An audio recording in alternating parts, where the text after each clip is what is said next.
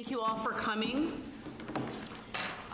For folks who have not joined us yet this summer for one of these, I want to make sure that you know who we all are and who we represent. So I'm Senator Becca Ballant. I'm chairing. I represent Windham County.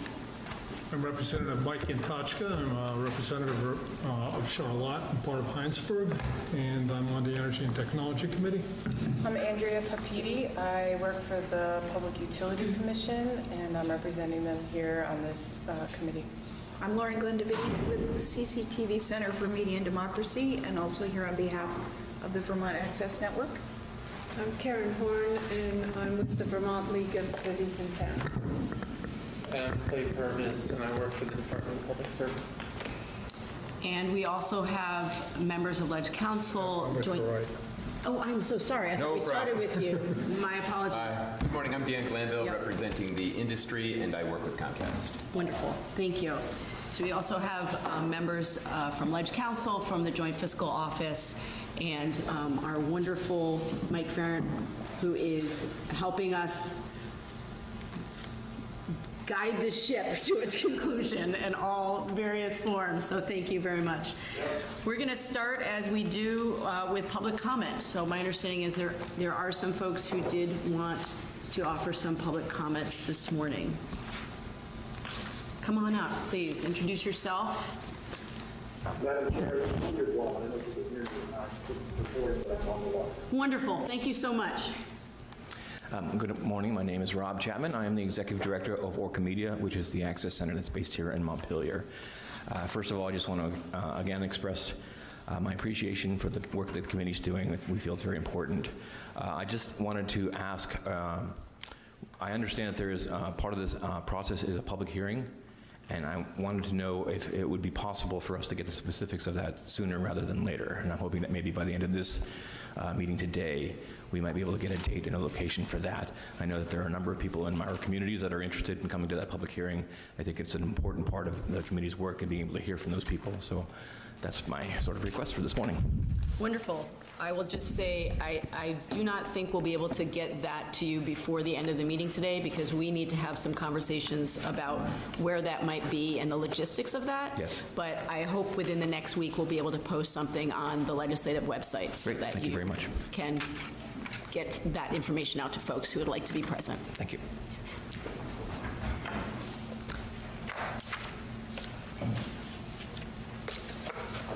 Good morning. Good morning. I'm Stephen Whitaker from Montpelier. The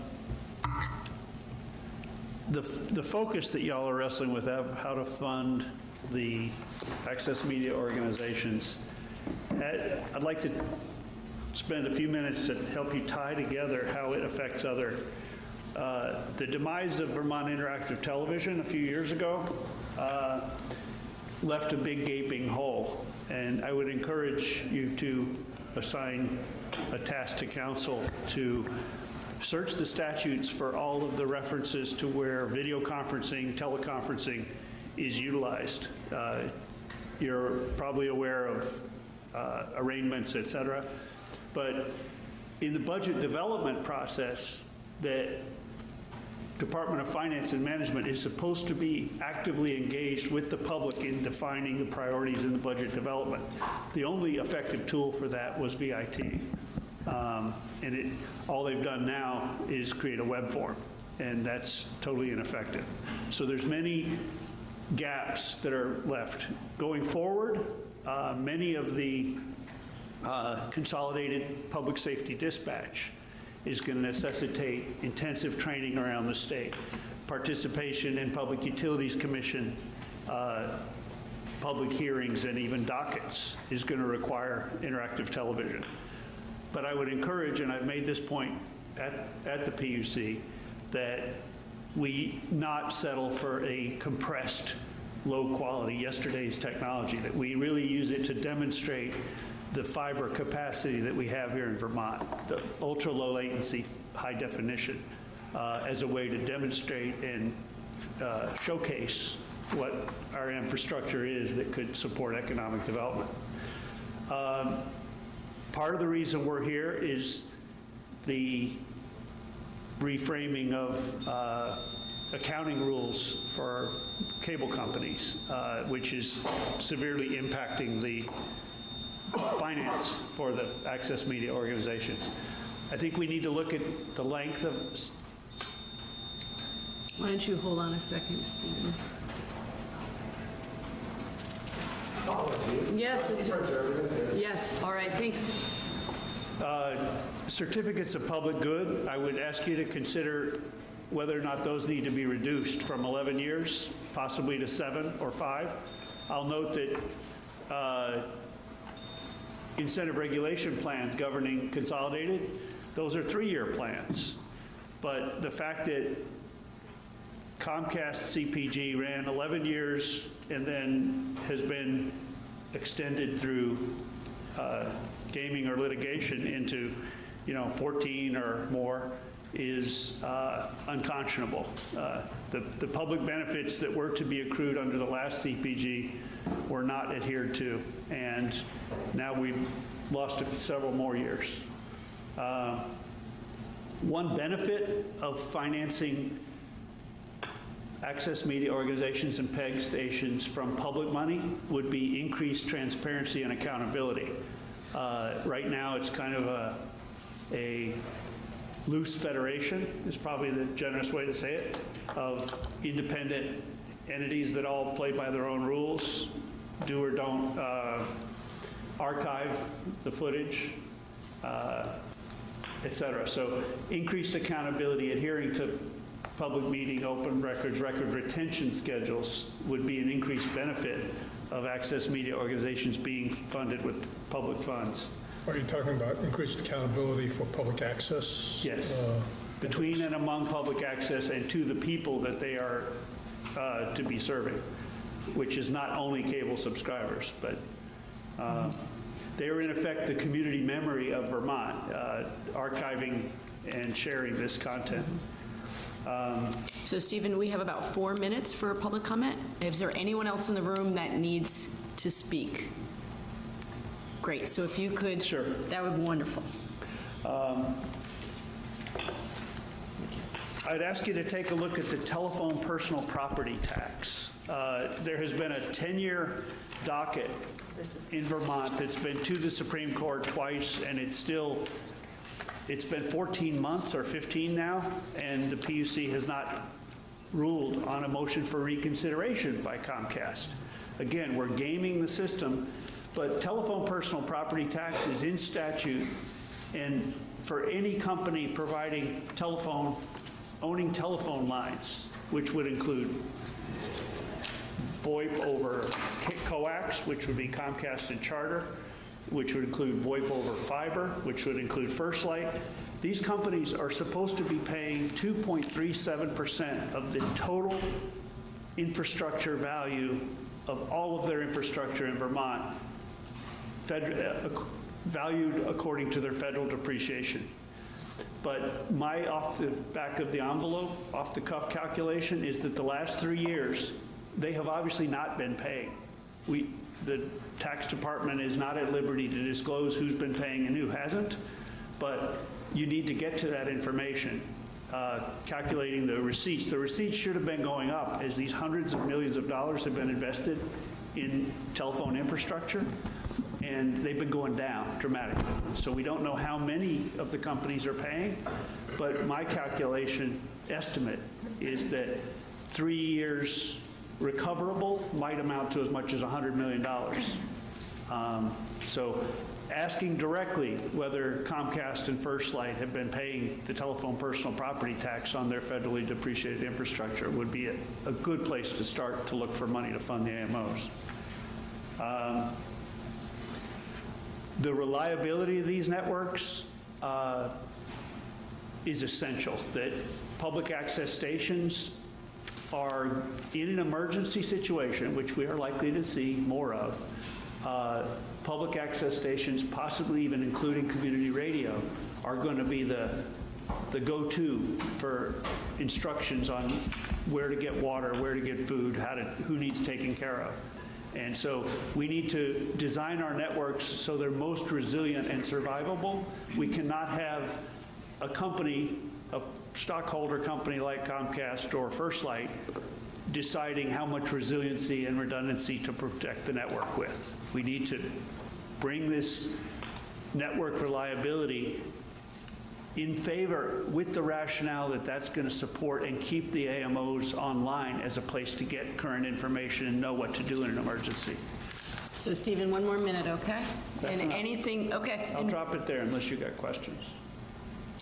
You should always feel free to send your remarks to us in writing as well, and we will make sure that they get posted along with the other information.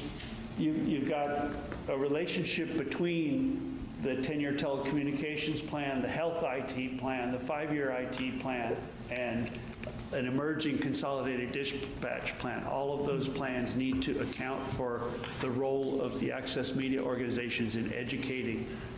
I don't disagree. I just want to make sure we have modest goals for this committee and the amount of time that we have to address these issues. So I appreciate that you always give us broad scope and context, and that's important, but I want to make sure that I'm clear with the audience what our charge is here, that we are trying to ensure that long-term that our public access TV stations are financially viable, because we know that they're critically important to our communities. But I want to be clear that we have a very narrow charge here. That doesn't mean that there aren't other committees within the legislature that can look more broadly, but I want to be clear where I'm coming from. I don't know if there are other people on the committee that disagree with that sentiment, but I want to give you an opportunity to weigh in now. I concur with that. Okay. Yeah, I concur with that, but I also encourage Stephen to come and speak today, because I think there is a bigger context that it's helpful for us to be aware of. Absolutely. Yeah. It should be guiding our work. I think sometimes in the legislature we forget what you can get done in 5 or 6 meetings, and I want to make sure that we are very tenacious about what our charge is and making sure that long-term we have a funding stream, and that is certainly going to be informed by the context. So I appreciate you coming and giving your time, and I appreciate that you invited Mr. Whitaker here. So thank you. And as always, if there are folks who would like to testify in future, we start each meeting with public comment. At this point, if there are no more comments from the committee before we begin, I'd love to turn it over to Mr. Glanville, who is going to be talking about an update on the Comcast CPG. Great, thank you, Senator. Thank you. Thank you for giving me the time here. We have been working with all of the AMOs through their representatives to resolve this matter, also with DPS. We worked diligently through the spring and summer in multiple negotiation sessions with a mediator in place in Burlington, and we have successfully resolved the issues before us. Next week we'll be presenting a filing to the PUC for consideration and adoption for appropriate amendments. So I'm going to go through the details basically of what they are. What I'm going to leave out, there are some financial provisions in here as well. I'm going to leave those out at this juncture other than to say there are some fairly significant financial provisions in there as well, which will be outlined in the filing next week. But the main issues for consideration. Just want to make sure that since this hasn't been filed with the commission yet, that we're just sticking to what will be said and not commentary and such. Is that a good understanding of what Oh, absolutely. we're expecting? Sure. Okay. I'm Yeah. just trying to be cautious because since I work for the commission and it hasn't been filed with the commission yet. So. Great. I mean, there is the opportunity, I don't know if we want to consider it, that we could do it in executive session. I would have to excuse myself. So, is there a chance? I don't know, Clay, what do you think?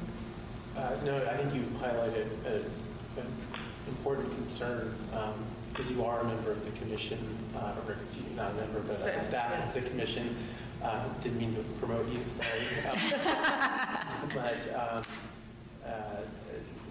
Yeah, the ethical rules for the courts would apply here, I would think. Just off the top of my head, I haven't reviewed them, but something to consider that I had not considered walking into the room. So I could excuse myself. If that feels most comfortable for you, then I'd encourage you to do that. Okay, thank you. Yeah. It's one of the things that we've learned from this work group is that there are all kinds of overlaps and somewhat awkward and uncomfortable connections and situations, and yet we need all these people at the table for us to wrestle with this issue. So I appreciate your candor, and we'll have you come back in when Mr. Glanville's done. Well, I'm curious if we should do this in executive session now, because it's going to be taped and aired. It's just a brief overview of the parameters. I don't want to overstep, and I don't want to in any way muddy any waters of what's going to be filed next week. So the purpose of your testimony on this today is to inform us with regard to funding for the public access stations? Just the overall resolution of the CPG issue. Mr. Purvis? I was going to ask, have all the parties signed the... Well, they signed the settlement, and absolutely, and it's been, yeah. I don't feel like we need to go into executive session. Probably, I don't know, I would hesitate to give an opinion one way or the Maybe other. Maria has some advice? Counsel. So I hadn't considered this at all, and, just saying that at the outset. Is the concern, I'm not exactly sure what the concern is, a public document, you're discussing something that may or may not be adopted by the PUC? Right, it is a public document, correct? Not Well, it will be. It's will not be. yet. The filing will be public next week. Right, I think when we discussed this the last meeting, we had anticipated that it would have already been filed by now, so. Okay. this- So here's what I say. Let's take a 2-minute recess while I talk to my vice chair and with counsel, and we will reconvene in 2 minutes. Thank you. Great. Thank you. So I should start by apologizing. I should know by now, 5 years into the legislature, you never say, we'll take a 2-minute break. That never happens. So I apologize. After discussions with the vice chair and with counsel, we are in agreement that we do not want to go into executive session. That is not the direction that we want to go in. We are interested in having Mr. Glanville and Mr. Purvis, if they're able to give us an overview of what the issues are that have been discussed. We do not need to know the details. We understand that it has not been finalized, it has not been filed, it's not a public document. However, the charge of the committee, I think it's important for us in order to get to some solutions to understand what are the issues that are on the table. So that is our proposal. I'm wondering if you are each comfortable with that. I am. Great, wonderful, let's proceed. Great, thank you very much. I will not cause any more 2-minute breaks, I hope. So the issues are pretty succinct that have been resolved. One of the big issues is the issue pertaining to AMO access to the interactive program guide. We believe we have successfully negotiated and resolved that issue. We have a resolution to the issue of line extension requirements. Also, there is an issue with what's known as ROS, Remote Origination Site, also known as return line capability. So that is there as well. Simultaneous live PEG programming, also resolved. Issues pertaining to institutional network, also resolved. And those are the main issues that were under dispute and that we believe have been favorably resolved. Clay, I'm not sure if I missed anything for Warren. I don't think you have. I think that's a good, succinct That was a pretty quick list. So I got AMO access to program guides, line extension requirements, return line capabilities, Is that what you said? I think that ROS. RLS? ROS, which stands for Remote Origination Site. We also call them return lines. That's the ability to go live from a location, like a municipal Oh, location. okay. Like here. Lauren, Glenn, can you just bring the mic a little bit Yes, closer to I'm you? sorry. No, that's okay. Remote origination site allows an access center to go live from a remote location, such as the State House, for example. Okay, and then institutional network you mentioned, and was there something else that I missed? I'm sorry, Lauren Glenn. That was the last one. That was the last one. Institutional network was the last one. Was there something in between? Oh, simultaneous live programming. Simultaneous live programming. That's the ability of an access center to run live programming on more than one channel at the same time. So if you have a P, an E, and a G channel, you could go live simultaneously from those 3 channels. Lauren Glenn is my translator this morning to get me out of technical mumbo jumbo, so thank you. Clay, anything you'd like to add? No, I think that that's a succinct statement of the issues. Considering that we're filing next week, Yeah. perhaps the following meeting, we could have a more in-depth conversation of what the settlement agreement contains, because it'll be public at that point. That would be great. And if, as soon as that is public, if you could make sure you get a link to Mike so that he can send that document directly to the committee members, and so that we can. I will do that. Absolutely. We can certainly dive into that well before the meeting. Questions for either Clay or Dan? Anything else you'd like I to did say? have Okay, great. a handout document Yep, that I was forgot going to about that. clarify from our last meeting. Wonderful. We've made it more viewable and more accessible, and we have made it available electronically as well. I think some of the key points that we've updated it through Q3 of 2019, and Q3 of 2019 thus far brings us to a total annual combined payments of $5,104,586.11. The good news on that is that if you take that for the 3 quarters and add in the 4th quarter, you will see that calendar year 2019 is very consistent and in line with the prior 7 years of access funding. So pretty consistent funding over those years. And as I stated, the spreadsheet is also available to bring you back to 2006 when we first entered the market. When we entered the market, that annual number was roughly $3.5 million and has increased today annually between about $6.8 and $7.2 million. So we think a good news story. And that's available to the group as well. That's all I have, Senator. Thank you. Thank you, Dan. Questions from the committee? Just keep in mind, this is Comcast revenue, so it isn't all the cable companies in the Right. state, but it's the predominant one, obviously. Great. Thanks for that clarification. And I've been on vacation, so basically forgot everything. So these revenues are from taxes or from? It is an assessment on our cable subscribers for cable services. Okay, right, thank you, thank you. Franchise fee. Franchise fee would be another way to think about it.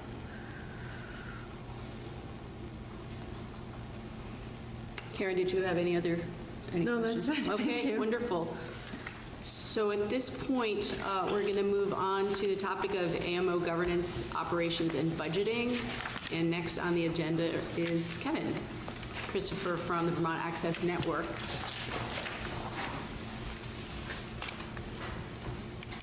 And I think Elizabeth Malone Wonderful. You're gonna from join him. Northwest Access, Executive Director there. Wonderful. is You're going to testify joining. together? Great.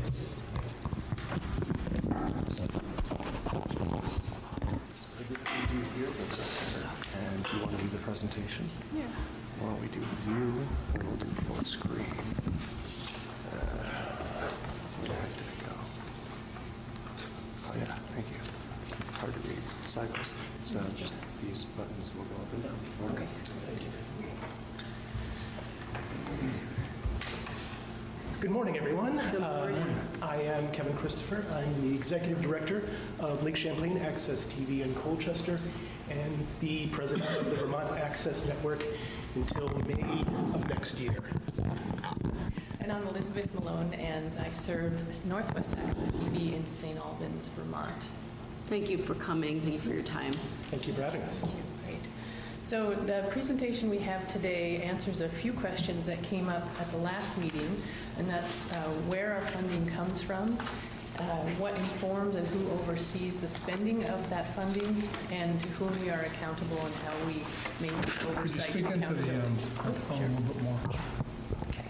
You'd think I'd know that. AV professionals. Yeah, that's right. So we start by looking at revenue. As you see, this pie chart tells a very clear story. Nearly all of our funding comes from cable PEG fees. The remaining about 10% is made up of everything from fundraising from individuals or municipal contributions to underwriting sponsorship. That's the 0% is actually about 0.5%. Okay. And the other 4% can be made up from paid production services, class fees, or other smaller sources. But as you see, this funding has really driven how we do our work, which is almost entirely direct services. So pivoting quickly to becoming a fundraising organization like a traditional nonprofit is not really in our purview of where we're at now. So looking at how we spend about $8 million that we receive every year, we have 24 studio locations across the state, and even though we have so many locations, it's still a good hour drive for some of our producers to reach their nearest access center. So as we all know, transportation is an issue in the state, so being as close as possible to truly allow access is really important for the state of Vermont. We have 81 commercial-free channels, and that's both, this is where the PEG comes in, public, educational, and government access channels, and those are both high definition in some areas and standard definition in most areas. We also provide about 200 jobs to Vermonters, and this is where the majority of our expenses lie. Over 65% goes directly to employing Vermonters and really directly serving the public. So we don't have those folks that other nonprofits would, like a fundraising or marketing person. Pretty much every single staff person is directly serving the public. In partnership with the schools, the residents, the nonprofit organizations, and the municipalities of our areas, we provide over 18,000 hours of programming every year. So it's a great partnership that we've built with all of our community members to pull off this much work. And the final number here is $1 million in equipment that's available to the public. We're kind of like a production library, if you will. In the same way that people go and sign out a book, they can go and sign out the media equipment they need and also get the training that they need to use that equipment. Before we leave that section, questions for Elizabeth on that part? I do.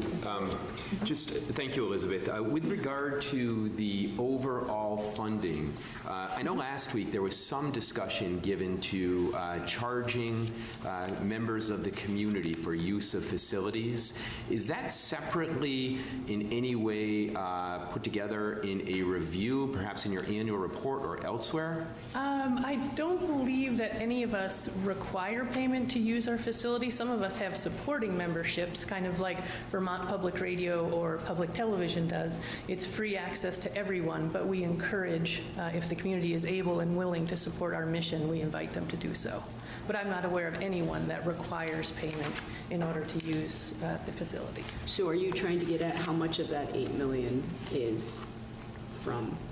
Yeah, we had talked about some local government contributions at our last meeting. Yeah, so that's all, that 4% of individual and that's the other? No, The red piece of the pie there, individual and municipal contributions together. And you have that as okay. 4%. You have that as a handout Got as it. well. Thank you very much. And the municipal is definitely the larger of that 4%. Okay. And I just had a quick question in terms of, I can make some guesses, but I'd love to know where's the high definition capability? Is that mostly in the Chittenden area? That's Burlington Telecom offers them, and VTEL. VTEL and Charter, it was part of Charter's most recent CPG. Excuse me, Rob, do you know Charter's live on HD? I don't know. Okay. So there are 2 AMOs who are Charter who may have HD channels as well. Okay. But the majority do not. Right. Okay. Thank you. Okay. I'm just going to talk a little bit about how we are structured and in relation to that, how we're accountable for the monies that we're getting primarily from cable subscribers around the state. We are 25 independent and autonomous 501c3s. We're each nonprofits. I believe you all had a sampling of mission statements from organizations around the state. They're all a little different, but there are some things I think you'll find similar through those. We foster free speech. We provide education and training to community members. We provide a connection to local governments and government transparency. So we're all doing essentially the same thing in slightly different ways across Vermont. We're overseen by volunteer boards of directors. Those can be organized by geography. They can be organized by cable subscriber numbers in a particular community. They can be organized sometimes by our P, E, and G, public, educational, and government, the 3 types of access. Board members can be appointed by municipal boards or school boards. They can be appointed internally. They can be elected by community members. They can be at large. Some AMO boards have staff members, AMO staff members on the board. The number of members and frequency of meetings can vary a little bit across the state, but we are all meeting at least quarterly with our boards to guide the organizations. Our boards provide accountability in terms of budgeting, just like a school board would or a select board. They're part of the budgeting process from drafting the budgets, planning, long-term planning, the approval, and then the review as the fiscal year is going on.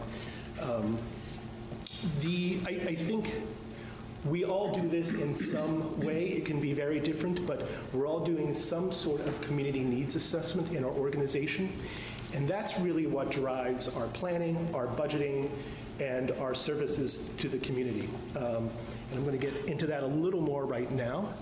I have provided a number, there's a link I think that you have with a number of community needs assessments from around the state. This is my organization's community needs assessment. We all approach this a little differently based upon capacity, based upon the funds we have available. They can include things like surveying, written surveying, online surveying, in-person surveying, analysis. I think all of them would include some sort of analysis among board and staff of the needs of the organization.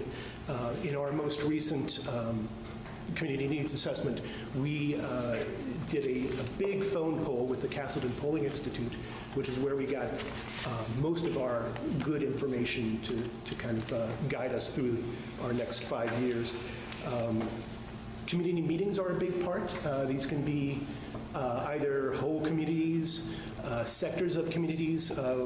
I know we've, in other organizations, have split it up: educational communities, government communities, spiritual and religious, which is a big part of the services we provide, are to church groups and other spiritual groups.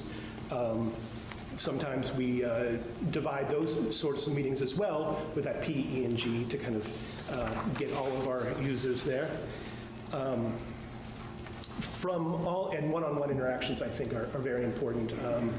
With our most recent CNA community needs assessment, We had over, I think, 24 one-on-one interviews where we talked to both existing and potential users about what they wanted from us, what we were doing right, and what we could be doing better to serve our communities. So how does that hold us accountable? How do our boards hold us accountable? I think there are various processes in place to make sure we're using the monies we receive in the best way possible. It's largely results-based. It's the goals that we set forth in our strategic plans, which are the result of these needs assessments. Are we meeting those goals? Are we providing the communities that we serve with what they indicated that they wanted in those planning processes?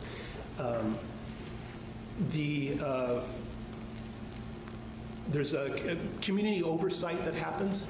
I should have mentioned that our boards of directors, these members come from the communities we serve. Almost uniformly across the state, the AMOs are populating their boards with people from their geographic service area. So those are part of the people that we're serving. So it's being accountable to those boards and that two-way conversation there between boards and communities and the staffs of these AMOs. Another big part of how we're accountable, especially with the state, are our annual reports. So we are required by Rule 8, which is the Public Service Board, now the PUC, rule that governs telecommunications, and specifically Rule 8.4, to submit an annual report every year. That goes to our cable operators, be it Comcast or some other cable op. It goes to the PUC, it goes to the Public Service Department, and it goes to VAN. So I send mine to myself. And that summarizes budgeting for the previous year, spending for the previous year, volunteer usage, programming information, anything else that I'm missing in there? Yeah, general services. Future planning consideration. Future planning, there's a planning consideration part of that that looks out at least 3 years to what we hope to accomplish. So that is the real piece that is very tangible and is going to these different bodies who are looking at what we're accomplishing, what we're spending, and sometimes asking questions about what we've submitted to them. This is a Rule 8.4 is somewhat general about the requirements for this reporting. The Vermont Access Network has worked for years on perfecting, might be a strong word, but developing a form so that we can collect uniform data among AMOs. Okay. So we all use the same form and submit that each year. I also want to, this is kind of a different way of looking at accountability, but AMO coordination and the work that we do together within and without VAN. First of all, there is the VAN board and the organization of the Vermont Access Network. That's fostering accountability with that annual report form. In our participation in regional and national membership groups, I think that's very important so that we are doing our due diligence on a national level, being aware of what's going on in terms of regulation and FCC orders, for example, beyond Vermont. Many of you know this, but we have created something that's been in place for quite a while now called the Vermont Media Exchange. This is a program sharing back channel, if you will. This is the way we're able to, in the old days of mailing videotapes, this replaces that. This is the way we're able to send our content across the state easily, and that's really been a boon to many of our AMOs, especially the smaller ones, to have a wider variety of content if they're not able to produce as much as they would like to because of their capacity. Certainly, we just hit upon this, but our legal and regulatory efforts, VAN has been a major driver of that. Since 2013, our members have spent around $300,000 on legal and regulatory efforts, starting with the Charter CPG in 2013 and through Comcast CPG up until this very day when things are still happening. Is that a cumulative 300,000 or? Yes. Okay. Yeah. How much is that per year? Math. 60,000 a year. Yeah. Okay. And that's that hasn't been.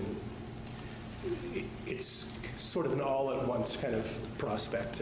We get there are periods of non-activity, and then we're back in the ring there.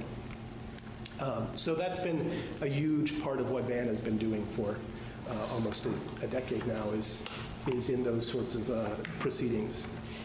And we're also really fostering collaboration and support that can be things like sharing policies, sharing our HR work, things like that, just being support mechanisms for our fellow executive directors and other staff members across the state.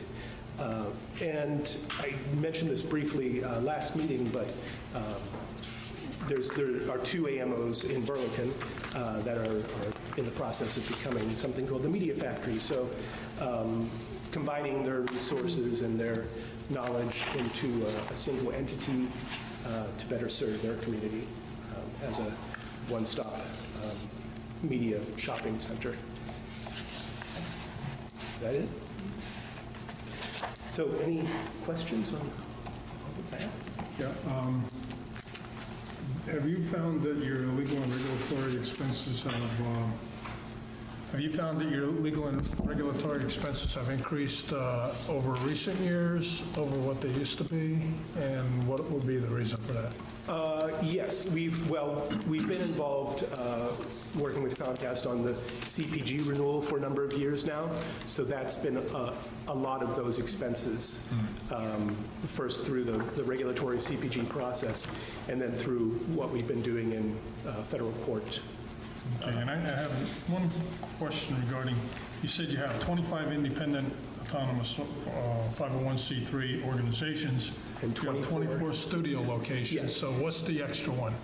So those two Burlington organizations that are joining forces as the Media Factory, that's Vermont Community Access Media and the Regional Educational Television Network, they share one studio space. Mm-hmm. Okay. Yeah. Thank you for that clarification. So something that was brought up in one of the last meetings was a statewide TV channel. Is that something that would fall under your purview of VAN, or? Theoretically, yes. I think we would have to petition to be the AMO for such a channel, which has been certainly discussed in a theoretical fashion. Yeah. But not a priority yet? It's something that's on our horizon. Okay. Yeah. Thanks. I wondered, oh, go ahead. Well, maybe the chair should pick. I did call on Clay, so why don't we go Clay and then to thank Karen. You. So you mentioned the Media Factory. Could you talk a little bit about other ways that the AMOs maybe share resources or share costs, and if there are any plans to do more sharing in the future as a cost savings measure? Or I guess, how do, I guess as a second question, how have you guys become lean over the years and kind of become more efficient? Just some examples we could. I would say we're certainly very lean to begin with. You know, we were talking earlier this week, you know, none of us have an Elizabeth, assistant. can you slide the mic over? So our staff is incredibly lean. We typically have an executive director at every location, and in some places, that's the entire staff. It is just an executive director. Doing all the stuff. Yes, but honestly, we are not glorious executive directors. The majority of the executive directors do direct services, and we get our hands on cameras pretty regularly. So we're already operating pretty leanly. I think as an organization, VAN has grown tremendously and matured, and that investment in legal and regulatory work is a real demonstration of that. In the past, the larger of the studios who could afford to pay for that sort of work were involved either individually or in a much smaller collaboration.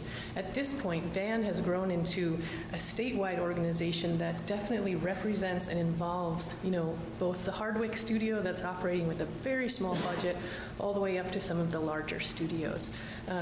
And I think in addition to the collaboration on legal regulatory, there's often a lot of sharing, like Kevin mentioned, along policies and things, and really making the most out of the resources and not thinking of, well, I'm doing this work for the people of Colchester in this Colchester area. You know, Kevin is very generous about sharing, you know, what he's dedicated in funding toward policy development that maybe someone in a smaller studio like Hardwick just simply doesn't have the funding to allocate.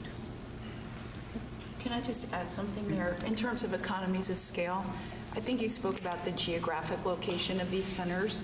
So it's not easy for us to consolidate expenses because we're serving, I mean, it's almost like the small school issue, right? But it's difficult for us to merge expenses that we have, and there are two reasons. One is geography, the other is the local nature. So if we were to say, let's all buy insurance from one insurance agent, everyone loves their local insurance agent and they're giving business to their local insurance agent. So to say Bennington and Brattleboro find some economy on insurance, it's just not, and it's a common issue with nonprofits. We've looked quite a bit at the question of merging and consolidating resources, and it's not as straightforward as it appears. So I think, A, that we're lean, B, that we are serving these unique geographic areas that are hard to consolidate without declining in service. And 3, the nature of the services that we buy are very local, tend to be. Clay, did you have a follow-up? Yeah, I just had one more question, and I think you said it already and I missed it. So how is VAN funded again? We're funded almost solely through membership dues. Okay, so the AMOs pay dues to VAN. Okay. Exactly. Karen? So I wonder if you have a sense of whether you're more regulated in Vermont than similar networks in other states, and that would contribute to your costs. More or less regulated? I think we actually benefit because unlike many other states, we're regulated on the state level as opposed to each municipality.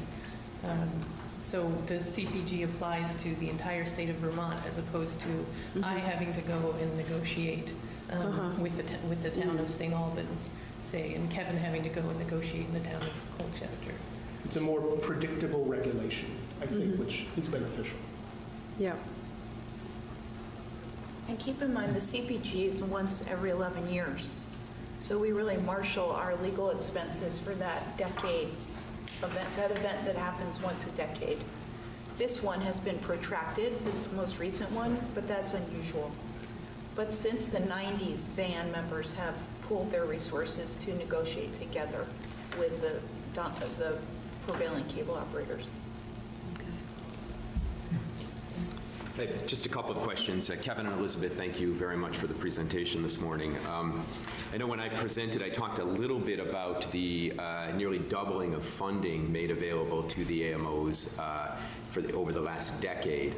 I'm wondering if you could speak a little bit to that, or if maybe you need some time to follow up in providing us some data during that tenure, how the 200 employee count might have changed and what the additional funding might have gone to, and how it was spent. As far as employee count, I think we would go back and do some research, look at our previous annual reports. And just for the sake of time, I think what would be useful is if you can get us that information, and then you can submit it to the committee, and then we can post it online, just because I think it is an important question, and I just want to make sure I'm keeping us on track today. So why don't you give them now publicly other information that you'd like them to gather for us, so that we all hear that, and then we can have you do that over the next week or so, and then get that back to us. Great. Just some detail on how since the funding has changed, how over the last decade the provision of services have changed, whether it be with regard to employee count, whether it be because my analysis, my quick math, and I wasn't very good at it, but my quick math of the 81 channels and 18,000 hours comes to roughly 0.6 hour per channel per day. So if you could speak to that with regard to how original programming might have changed over that decade as well, I think that might be helpful to the organization, to this group. And then just two other follow-up matters here. Also, if you could include in that as well, I know in your annual reports you give balance sheets, and perhaps some maybe cutting from the annual report some direct data on savings or cash on hand by the AMOs that may exist in CD forms or investments or other nature, so that we could have access to that information. And then two additional questions. One, you might be able to comment on here this morning. I know you spoke to the annual reports. I'm just curious if you can speak to, I know that the vast majority of members, to my knowledge, are able to file that annual report on time.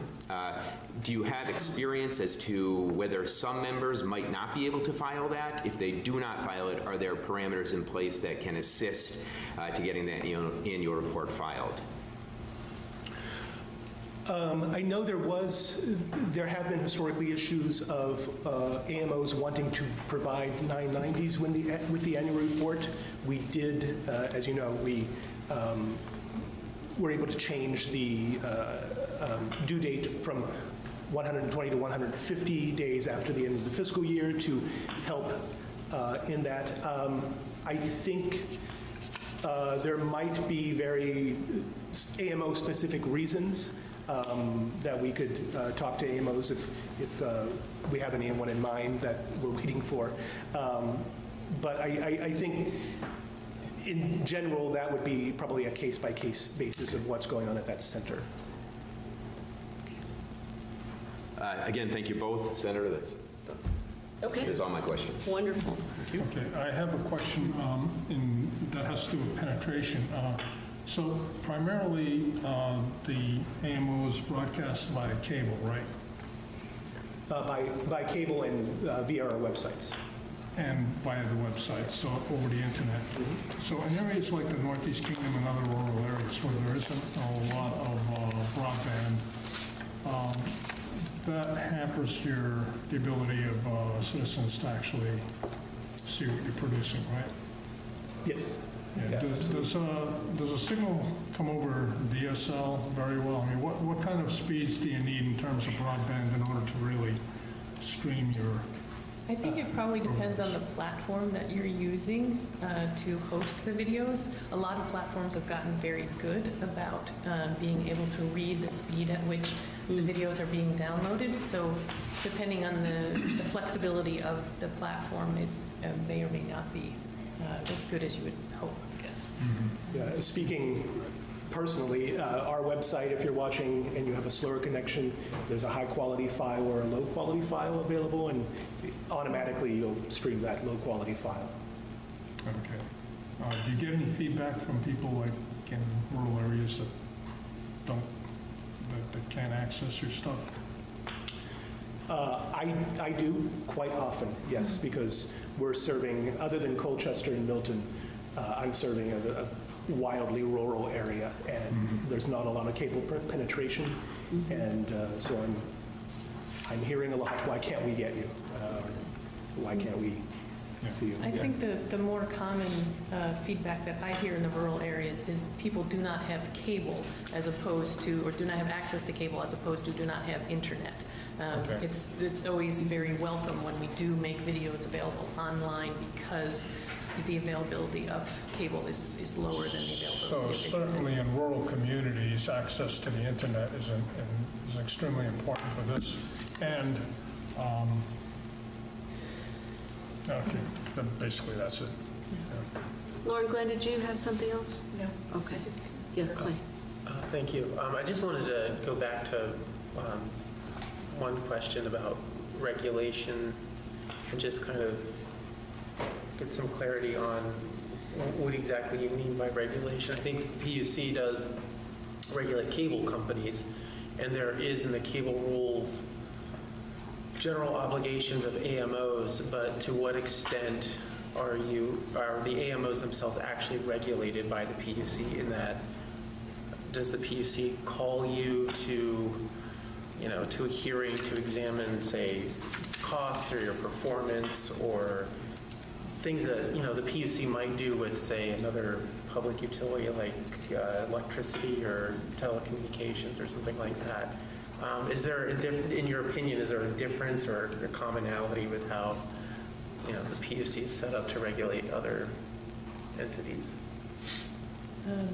I know I can't speak about other utilities. This is kind of this has been my career in telecommunications. But I think we'd all welcome that, honestly. I mean, we always turn in our annual reports and we typically do not hear any feedback. So most of us enjoy our work and are happy to talk about what we do to serve the community. No, I just wanted to, kind of get that out there that we don't actually specifically regulate AMOs, and I'm not asking that we do that necessarily. I think it's an important aspect of the conversation. It's an important distinction to be made in the CPG process. That's really the cable company that's being regulated, and the AMOs are a party to that in that they are either a beneficiary or they could be harmed by decisions that the PUC makes, but the PUC isn't necessarily regulating the AMO specifically. And just to make a connection to that, the budget that you were talking about, or the amount of funding spent on regulatory participation, it was mostly related to the cable CPGs, not to your own needs to go before the Public Utility Commission, Yes. right? Yes. Okay. So that kind of flows onto what you were saying. Yeah, that's where I was trying to get at. Yeah. So the funding source pie chart that you had, have you looked at other funding opportunities and sources like grants and what that would mean for your organization? You mentioned briefly that you don't have development staff, and so it seems to me that would be a big change and a big investment. So I was wondering if you could speak a little bit more to that. Work that's been done to diversify revenue? Yes, and then also what the limitations are. Yeah, I would say starting with your first point about grants, we are a curious animal. I mean, yes, we're a nonprofit organization, but I've been applying for a lot of grants between this year and last year to try and offset some losses. And it's very hard. Like, typically we try and shoehorn ourselves into the line of something like an educational grant. Like, we just got a grant from the Building and General Services through their Building Communities grant program, and we fit into the educational model. But, clearly we're not purely an educational organization. So grants can be, depending on what they're specifically aimed at, it can be a little tough of a fit because we're really not a traditional or a widespread form of nonprofits. People are really working hard to do things like Dan mentioned about asking people to contribute, to become supporting members. As we look ahead to trends of things like cord cutting, we're asking for support from the community. And that's also why we're going to the municipalities that we serve as well. And some people have long-running contracts where some of their costs are offset, but more of us are going to towns and asking for a little more to help us cover those expenses of covering all those meetings. So that's a few of the ways that we've started to do it. It's certainly been a discussion at every single conference that's been held with media organizations in the last few years, is talking about how to diversify in order to prepare us for cord cutting and more potentially drastic changes like the FCC order. And is that, so that's broader than just Vermont, those discussions? Yes. And seeing what's going on out in Yeah. other states and jurisdictions? Yeah, Okay. absolutely. And we'll talk more of that towards the end of today when we really get into a deeper discussion about alternative revenue models. So this isn't our only opportunity to do that. Any final comments that you, well, not final because you're here every time and I appreciate that, but for today, anything else we need to know? I just want to say thank you for your time and attention to this issue. I think it really speaks volumes to what our role is in the state. So thank you. Thank you. Thank you for coming. Great. So I need to speak briefly with Legislative Council staff, so I'm going to propose that we just take a quick 3-minute break, stretch, get a drink, go to the bathroom, meet you right back here. Thank you. The next thing that we're going to be talking about are fees on... Internet service. Yes, fees on internet service providers, and we have on the phone Peter Blum. Is that correct? Are you still there with us? Yes, I am. Okay, we're going to put a microphone to the speakerphone so that we might be able to hear you better. Thank you so much for joining us. You're welcome. Madam Chair, I have the opportunity to speak today. The comments I've prepared relate primarily to the history and legal structure of the Vermont Universal Service Fund, as well as the prospects for finding additional financial support for community PEG systems, with particular reference to broadband services. I plan to be reading prepared comments, which you do not have, but which I will file later if you wish. And I'm also aware that it's now about 11:20, and you have a scheduled adjournment at 12:30. I have about 11 pages that I prepared, and you could give me some reading for how much time you'd like me to spend. I could either read, carefully, I could skim, or I could just skip to the end, depending on how much time you want to allocate. I would like to give you about a half hour. Okay, I think we can do that. I think I'll just start reading then, and try to pace myself. Okay. Thank you. First, let me just introduce myself briefly. I lived in Vermont for 35 years, don't anymore. I live in Massachusetts. Early in my career, I worked for So Peter? for 10 years. Peter? Yes. I'm going to have you stop for a moment. We're having some technical difficulties hearing you on this end, so if you'll just sit tight for a moment, we're going to try to figure out how to make this a little bit more audible. I think if we lower the volume. Okay. So, Peter, we're in a big... It's coming in quite distorted to me, too, when you speak, so I don't know if the volumes are too high or what. Can you try lowering the volume? Yes, we're going to try lowering the volume. So I'm going to lower our volume, and if you're on a speakerphone, please pick up and speak directly into the phone. Okay, is that better? Can you speak a little more? Go ahead, Peter, say a few things. All right, testing. I'll start until you interrupt me again, and then I'll stop. I worked for the Legislative Council as a young person for about 10 years.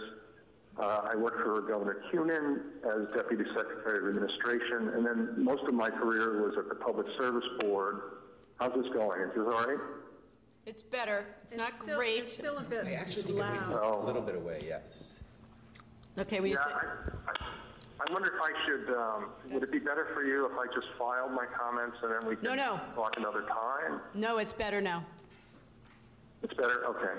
All right. Anyway, during my time at Public Service Board, I worked on telecom matters, and I testified in the legislature frequently, and I drafted the bill that became in 1994, it became the Vermont Universal Service Fund, and I managed that fund for about a decade. After retiring from Vermont state employment about 10 years ago, or 12 years ago now, actually, I worked for the National Regulatory Research Institute, and I later have worked as a consultant in telecom with a range of clients, including state utility commissions, public advocates, and even a small telephone company in the Midwest. So the first topic I'd like to talk about is universal service historically. The concept dates back to the early part of the 20th century when rural areas of the country were unable to get either electricity or telephone. Vermont worked hard in cooperation with federal agencies to solve this problem. It created Velco, and it allowed municipal electric companies to cooperate to form co-ops. But Vermont's efforts to expand telephone service were not quite as aggressive. Instead, the FCC pulled most of the load in helping to get costly service into rural areas. Until the 1990s, the chief support for universal telephone service took the form of implicit transfers that arose from regulators' set rates. Monthly rates for local service were set low and were nearly the same, or were the same in cities and in the countryside. The costs were vastly different, however, so the regulators increased other charges. Business rates were higher than residential, toll usage rates were very high. Many people criticized these policies as implicit subsidies from urban areas to rural areas. In the 1990s, these subsidies looked vulnerable to competition, and there was an effort to replace these pricing mechanisms with so-called explicit mechanisms, consisting of support payments.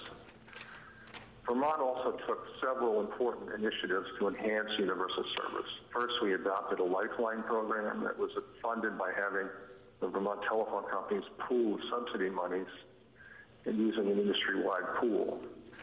In the 1990s, as the local exchange competition was coming and cross-subsidies between urban and rural areas looked doomed, it seemed that if there was cream to skim, so to speak, in Burlington and Rutland in the form of above-cost rates, it would increasingly go to the new competitors, and incumbent carriers would no longer be able to overcharge some customers for the benefit of others who imposed higher costs. The 1994 Vermont Universal Service Fund statute thus created a system of explicit universal service charges and authorized distributions primarily aimed at reducing rate and service disparities that disadvantage the state's many rural customers. The Vermont legislature has recently adjusted that system by passing Act 79, which increased the VUSF charge and created some new spending programs. But Vermont's VUSF law is 25 years old. In the intervening years, telecommunications technology has changed dramatically. Cell phones are one big change. Cellular lines now have far eclipsed landline service. Many households with both services available have even terminated their landlines. Fortunately, cellular companies contribute to the VUSF, just as do wireline companies. Broadband is an even more dramatic development. In 1994, internet service was almost entirely provided as a dial-up service over the telephone network, and it was slow. You may remember you got mail from America Online. Broadband service was something that big companies bought at a great cost from the telephone company in the form of special access circuits. The universal service problem persists today, even after these changes. The problem still is that it costs a lot to string cables to houses in rural areas that are widely separated. It doesn't matter whether those cables are copper pairs or of wire or fiberglass strands. The average distance between customers is still the most compelling variable. And now PEG funding has been added to the problem list as well. Like E911 and rural network deployment, PEG is yet another communications-related program which has an eroded funding base due in part to ever-increasing usage for broadband. My next comments relate to two legal structures that I think are important on background. I agree with the Vermont Access Network memo already in your record that telecommunications policy historically has comprised a mixture of benefits and burdens. The benefits have included the right to use public ways, pole attachment rights, and exemption from antitrust laws. The obligations have been many, but have often included unique and intrusive regulatory systems, and unique taxation burdens. Those obligations also classically included the obligation to extend existing lines to serve new areas, the so-called carrier of last resort obligation. Later, we added the duty to pay the VUSF surcharge, a revenue stream devoted to promoting benefits in the telecommunications space. One key decision made in 1994 by the Vermont legislature was that since the VUSF would support programs that benefited both intrastate and interstate telephone service, both of those services would be surcharged equally. This decision, intended to secure the benefit in the fairest possible way, also created a legal risk. The legal fiction of intrastate and interstate is almost as old as the telephone itself. Intrastate telecommunications were mainly the calls that originated and terminated in a single state. Interstate calls cross state lines. Telephone companies had to live in both worlds in this greatly complicated rate setting. The division worked because calls were the unit of nearly all communications. And for billing purposes, the network kept track of where each call originated and terminated. Telephone companies were treated as dual entities, each with two revenue streams and two separate sets of costs. The states and the FCC each tried to avoid intruding by setting rates only within their own regulatory, quote, jurisdiction. Today, there's very little equipment or traffic in the telecommunications network that one can fairly characterize as inherently intrastate or interstate. The reason is primarily technology. The digital packet has replaced the call as the basic unit on a network, and nobody tracks or wants to track where these packets originate or terminate. Nevertheless, the jurisdictional fiction still powerfully influences regulatory policy, and specifically universal service. For example, federal USF charges apply only to, quote, interstate telecommunications, and the FCC asserts broad jurisdictional power over those interstate telecommunications. Thus, what is interstate has virtually no surviving technological significance, but it is still legally paramount, especially as a rationale for federal preemption of state regulation and even of state taxes. And I want to talk about the Internet Tax Freedom Act. As of yet, there is no VUSF surcharge on broadband. This may have made sense 25 years ago when the Internet was still a young technology needing shelter. By contrast, today's broadband service is the dominant stream. It carries both voice, telephone, and video as mere applications. But Vermonters today are paying for extra broadband deployment under a telephone surcharge that was designed 25 years ago, before many people even knew what the word broadband meant. And broadband is a large market to overlook. Most customers, even in Vermont, have broadband available at their location, and most subscribe. My own cable provider charges me 150% more for my internet service than for my telephone service. Moreover, customers increasingly are cutting their cable service and rely on internet video streaming. Imposing substantial charges on only a portion of the market can create competitive distortions over time. Moreover, such a system can be unfair, especially to poor or elderly customers who may be unable to afford broadband, but who still need telephones. In sum, broadband has become the key telecommunications goal for the 21st century, and the broadband dog now wags the telephone tail. Broadband has also begun to affect cable television revenues as more and more customers terminate their traditional video subscriptions and rely instead on internet streaming from companies like Hulu and Netflix. I recommend below several options that might allow for increased PEG funding by altering charges on broadband. Before offering them, however, I want to discuss the terms of the Internet Tax Freedom Act, which is a possible barrier to any such step. The basic provisions of the ITFA is to prohibit state and local taxes on internet access. This today includes broadband access, although originally it meant such dial-up service as America Online. The ITFA was first enacted in 1998 as a temporary moratorium, but it has now become a permanent feature of federal law. The ITFA has 4 exceptions, which I want to mention here. First, there's a broad grandfathered clause that protects the existing DUSF. It exempts from the Federal Act all state universal service funds in effect on February 8, 1996. Vermont's USF surcharge was initially imposed before this date, but it has never applied to internet access. Thus, the exemption is likely of little value to current Vermont law. If Vermont were to amend the USF to include broadband, I think the courts would likely hold that Vermont had dissolved whatever grandfather protection it may benefit from today. Another exemption is benefit fees. The first, this is a fee imposed for a, quote, specific privilege, service, or benefit conferred. As was discussed in the DAN memo in your record, this is the basis on which the Oregon Supreme Court upheld the license fee in Eugene, Oregon. The court held that this fee was not preempted by the ITFA because it was a fee entitling the cable company to use the city's rights of way. Under this model, a fee could be imposed on broadband providers other than utilities who use the public. Can you ask him what he... And other utilities Peter? who use the public rights of way. Yes. Peter, can you pause for a second? Can you just... Can you tell who's asking the question? I'm sorry, I can't. Yeah. Could you go closer to the microphone? I'm getting a lot of echo, and it's hard to understand what you're saying. Okay.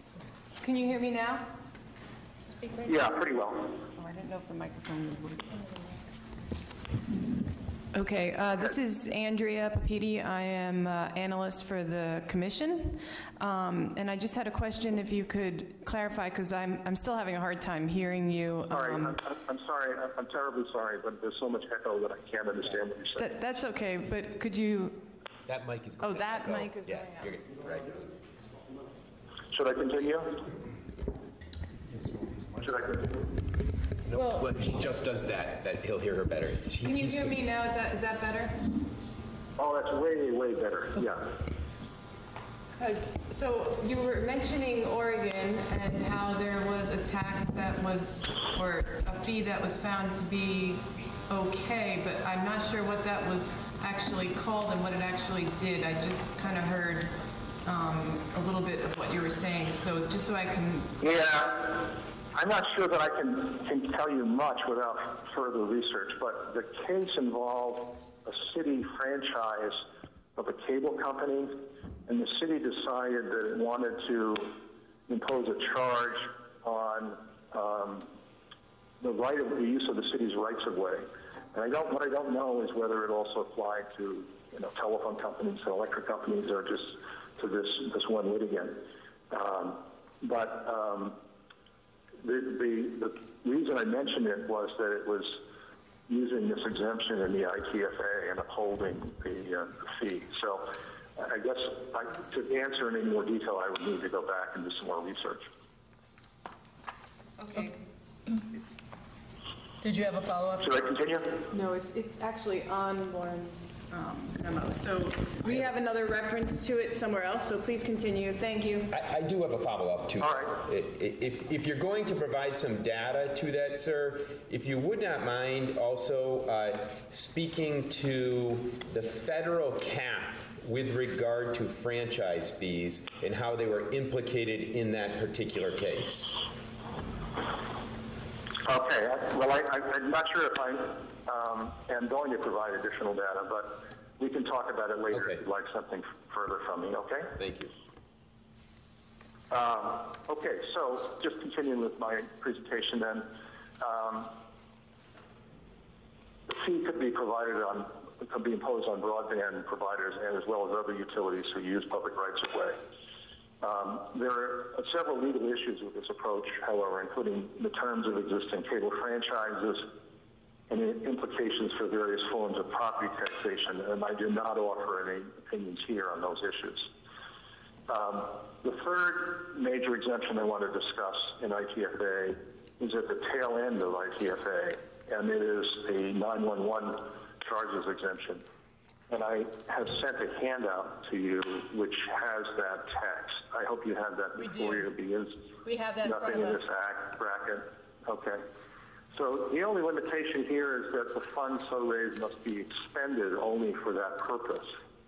And as you may know, some but not all current USF proceeds are used for E911 purposes. Actually, I think the majority are. Therefore, if you were to revise the statute, so long as the 911 portion of the broadband access charge was separately imposed and deposited into a special fund used only for E911, the statute would continue to exempt that surcharge from ITFA. The fourth and most complex by far exemption in ITFA is the universal service exemption. It applies to all state universal service funds, quote, authorized by Section 254 of the Communications Act, which was the 1996 Telecom Act. And that's in your handout also. It begins with the word state authority. Oh, I'm sorry, no, it's just a short thing. And it refers to subsection F of 254 of the 1996 Act, which is also in your handout, which is a longer portion beginning with the word state authority. And I think the copy you have, I've italicized and underlined several phrases that are particularly problematic and because they're so vague. Because it's so complex and vague, there are many avenues for legal challenge. And it is even more complex maybe than appears at first light because Vermont may or may not be free to define terms for its own purposes, terms such as telecommunications. The statute requires telecommunications carriers that provide intrastate telecommunications service to pay USF charges to the states. Those charges must be equitable and non-discriminatory, a standard that is open to wide interpretation. Historically, Section 254F has been interpreted by the courts narrowly to mean that the states can impose a USF surcharge only on intrastate service and therefore not on intrastate service. The two sound so similar, I can hardly tell myself which one I said. Fortunately, Vermont avoided the challenge to its current USF statutes because Vermont's USF is an exercise of its sovereign taxing power and is not delegated authority under Section 254. Vermont's USF statute was modeled on a Supreme Court decision that was decided about 5 years before the Vermont law passed, and that Supreme Court decision upheld an Illinois telecommunications sales tax. The statute creates authority only to collect funds from certain telecommunications carriers. Under recent FCC decisions, broadband access providers neither provide telecommunications services nor are they carriers. Also, state laws must be not inconsistent with FCC rules. I am not aware of any FCC formal rules on the question of imposing state USF charges on internet access. Nevertheless, as discussed below, the FCC has seemingly signaled their intention to do just that in an appropriate case. The statute also allows for states to provide additional definitions and standards to preserve and advance universal service. This language is obscure, but in context it is understood to authorize additional supplemental state USF funds. Regrettably, and from my point of view, this delegated power is subject to two important limitations. One, it has to be specific, predictable, and sufficient mechanisms. And two, they must not rely on federal universal service support mechanisms or burden them. Federal courts have repeatedly overturned state efforts to broaden the base for their universal service programs using a variety of rationales based in the statute.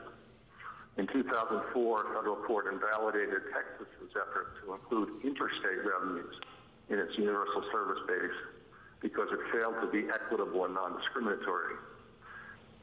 Another federal court invalidated Oregon's effort on the ground that a state universal service fund surcharge burdened federal universal service mechanisms. The South Carolina Supreme Court has taken an opposite view, however.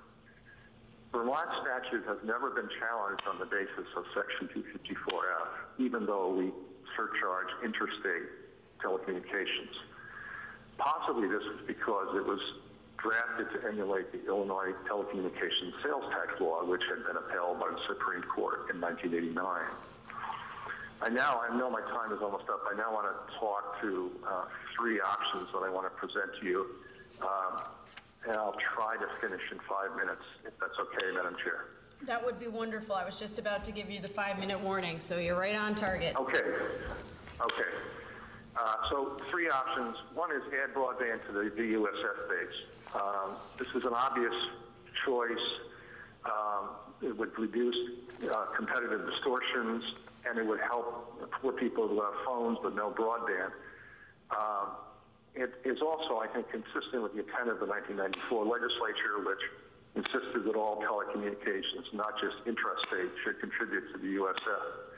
I think it raises considerable litigation risk, however. I discussed above earlier the traditional legal fiction that divides telecommunications regulatory jurisdiction into intrastate and interstate regimes. The FCC has repeatedly insisted that broadband is exclusively interstate for purposes of regulation. This policy not only precludes state regulation of rates and terms of service for broadband, but in its arrogance, the FCC also supposes that it has control over which state and local taxes may be applied to interstate traffic. In a 2015 decision, the FCC said in paragraph 400 and something, the text that you have in the handout, I think it's on page 2 of your handout, predicting that even though they don't have any rules prohibiting states from doing this, they would likely preempt. So this decision was issued in 2015 during the Obama administration, and much of that order has been reversed subsequently under the Trump administration, but not the above prediction. It is widely believed that the FCC would still subscribes to this policy and would quickly seek to preempt any state effort to subject broadband revenues to state universal service charges. By the way, this is a change from, Mr. Yanchapka, I think you and I may have spoken in February, and I had the opposite opinion, so I've changed my mind about this since we spoke last winter. The last clause of the quote I gave you suggests, Peter, this is Representative Yantochka. Could you clarify then what your position is? Is your position that it likely would not succeed if there were a challenge, or is your position the other? Yeah, I'm about to do that, but okay. Yeah, I think there's substantial litigation risk. If the FCC were to preempt the state from imposing USF's charges on broadband access, I think the legal outcome is in some doubt. Nevertheless, if Vermont were to go down this path, even though you have a chance for success, FCC preemption is highly likely, and the ultimate success would depend on the outcome of a long and costly appeal. Does that answer your question? Yes, thank you. That's okay. What you stated in your handout, in your longer edition handout, right? I'm sorry, I didn't hear that. That was what you stated in your longer edition handout in a footnote, I think. Well, in my handout, I gave you the FCC quote, and what I just said is in the prepared remarks that I've made, which I will be glad to file with you if you'd like. That would be wonderful. It is. I know okay. We're all concentrating very hard on your words, and I can tell because most people in the room have their eyes closed so they can focus on the sound, so myself included. So if you could submit them in writing, I know that would be very helpful. All right, sure. There's nobody snoring, is there? Nope, not here. No snores. Okay. The second option is to broaden the sales tax. The suggestion is to abandon the USF model entirely and apply the sales tax to telecommunications, including broadband.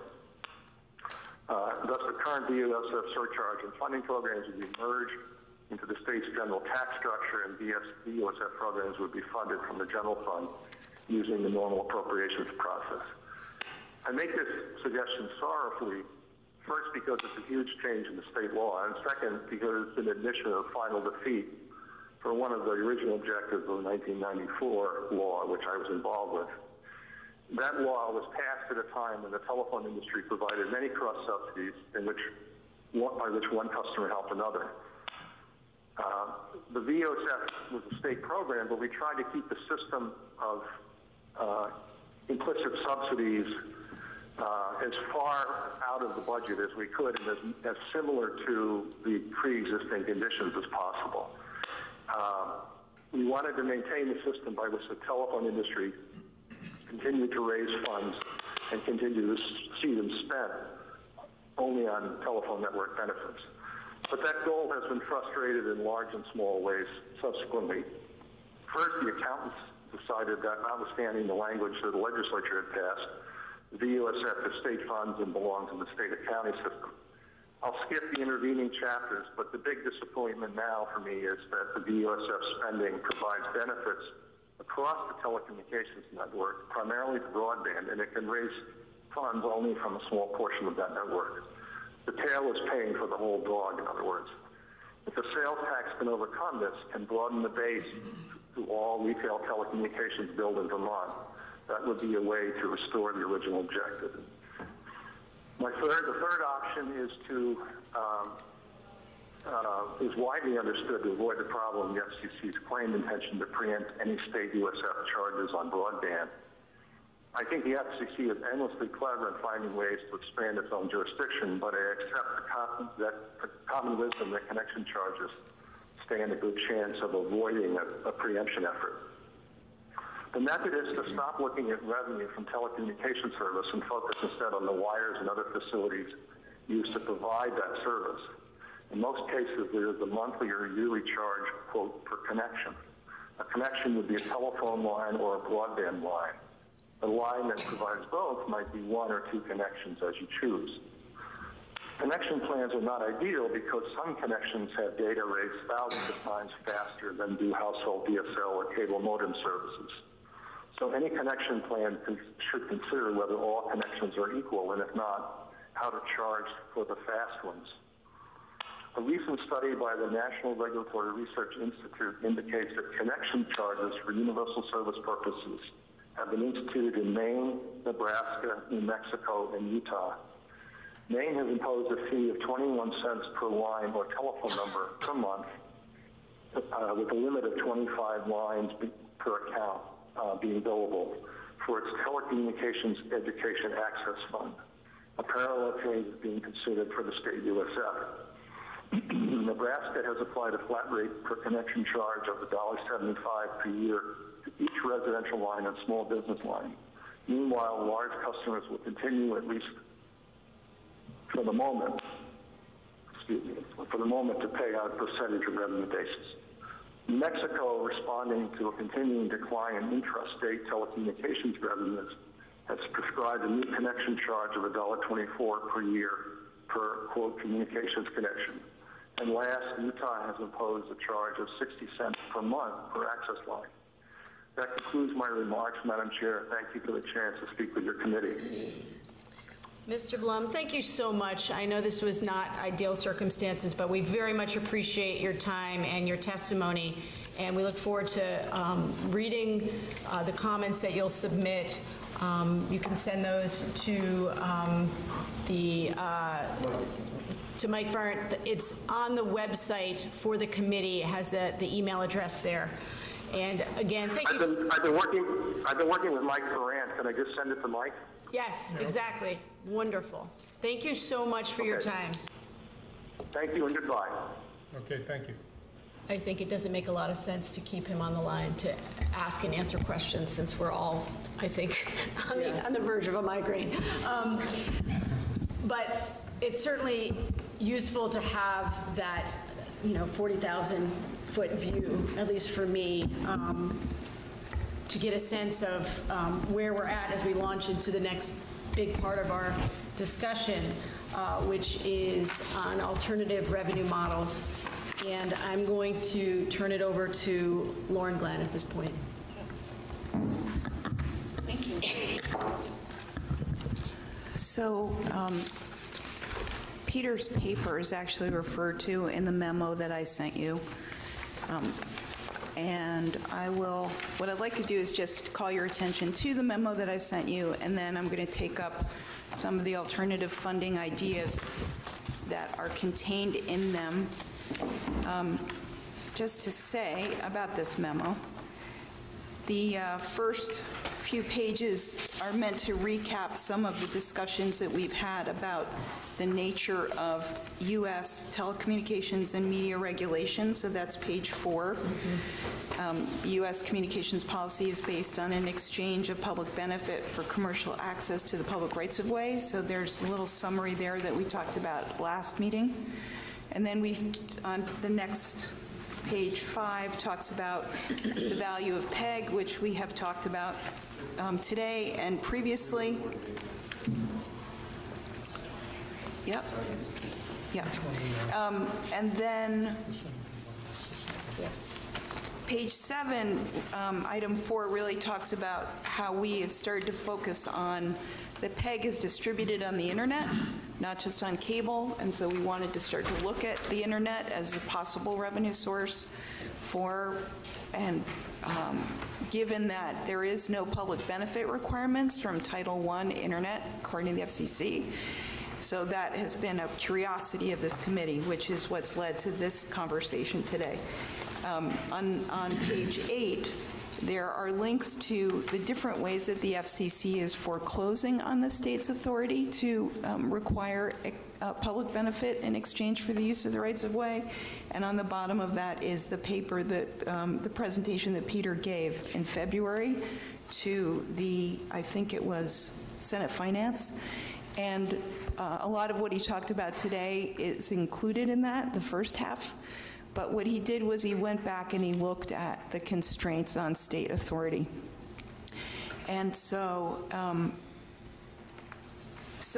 here I get to the meat of the presentation. So there are a number of ways that local authorities tax or collect fees from telecommunication carriers.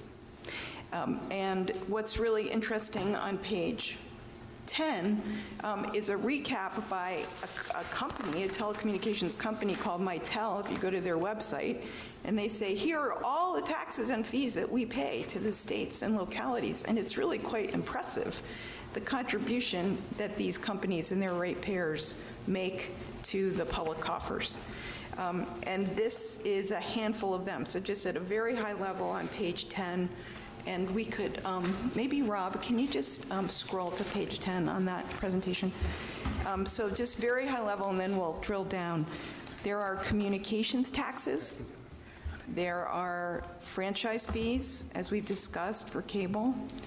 There are sales taxes, district taxes, excise taxes, utility user taxes, and telecommunications kinds of fees and taxes. So on a very high level, states and localities and the federal government is pretty creative in how it accrues value from these firms. Wheel rides and theater tickets and anything that is amusement in the city of Chicago, and it recently applied this tax to online entertainments and amusements, and under that would be your Netflix, your online gaming, and so this sales tax is applied at the point of purchase. Now, this has been contested. There's obviously pros and cons. Most recently, there's been a suit against this application of the tax. But again, I'm going to kind of go quickly, but I think it's an interesting example of a kind of sales tax that is on the consumption of amusements and entertainments. Yeah. Is it okay to ask a question about that? Sure. When you say on the providers, is this a tax that's levied against Netflix or purchasers of Netflix services? And can it be passed down to the consumer in these examples? I believe in this case that it is the consumer pays it at point of purchase, and then Netflix has to pay it to the city. Thank you. Yeah. So this would apply only to entertainment over the internet that you pay for? Right. So it applies to a whole series of entertainments, but this... You can't get free programs. Yeah, this is for an entertainment that you purchase, so you would pay a sales tax on it. So I think it works like when you buy something on Amazon and the sales tax is applied based on the percentage for the locality that you're in, and then they are responsible for paying that back to the state. Right. And again, I just want to say this is not without controversy, right? None of these actually are. There is also, just to add to this, in Massachusetts, there is a bill along these lines to implement a sales tax on online entertainment designed to give 20% to the state, 40% to the local government, and 40% to the local PEG channels. So there's a link to that legislation there. It's been recently introduced. I think the prognosis, I mean, they're going to move ahead with moving this forward. I think some people say it won't happen. Some people say it could happen. We don't know yet. But that's an interesting solution from the PEG community. In Minnesota, there is a heritage tax. Again, this is a kind of sales tax, but there was a coalition of arts organizations and outdoors education, outdoor hunting, fishing, sort of organizations that came together and were successful in adding 0.5% to preserve Minnesota heritage. It's also written into the Constitution, which is interesting. It cannot be vetoed or swept into the general fund, and it generates, in obviously a much bigger state, $150 million a year to fund wildlife conservation and the preservation of arts and culture. These are distributed through grants, and so PEG Access are among many nonprofits that apply to use these funds. So it's an interesting twist on the sales tax and an interesting coalition that brought that together. Then we move into the realm of telecommunications tax, and the caveat is I am not a telecommunications lawyer. I am a researcher, but there are some examples here. Massachusetts has a sales tax on telecommunications.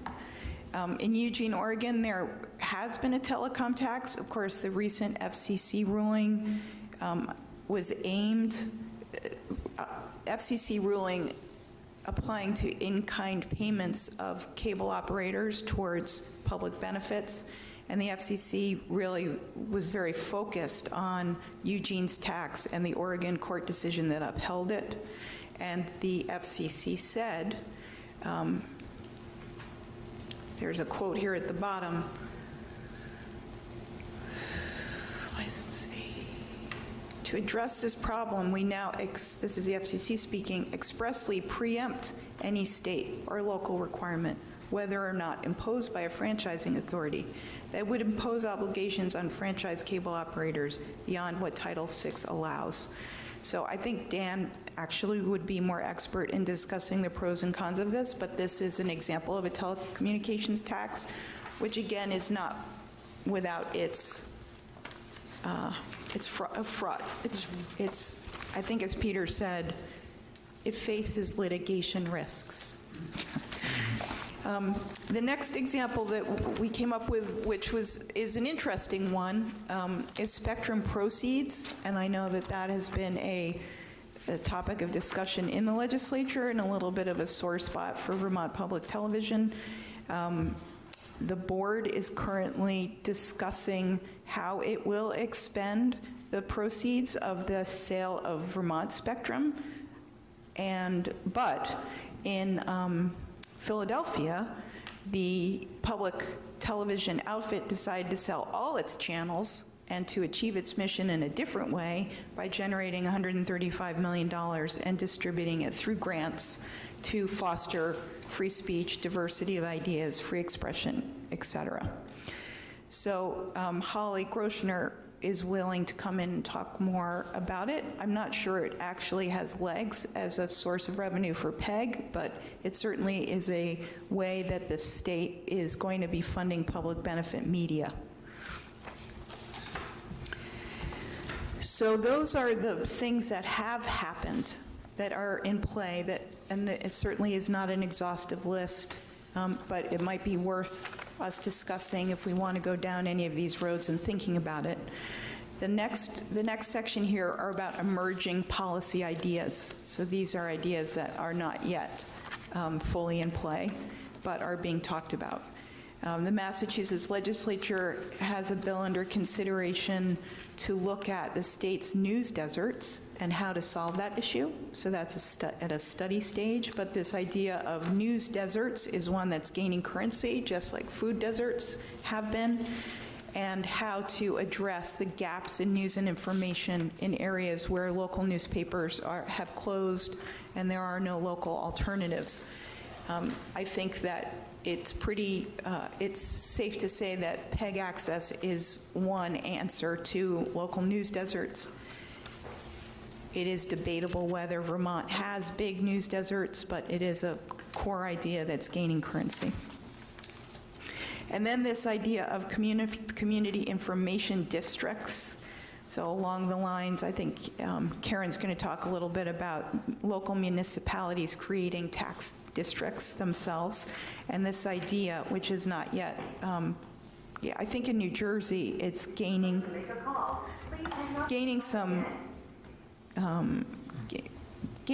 momentum, but as of right now, it's an idea about creating information districts that have some taxing authority to generate revenue to support local media.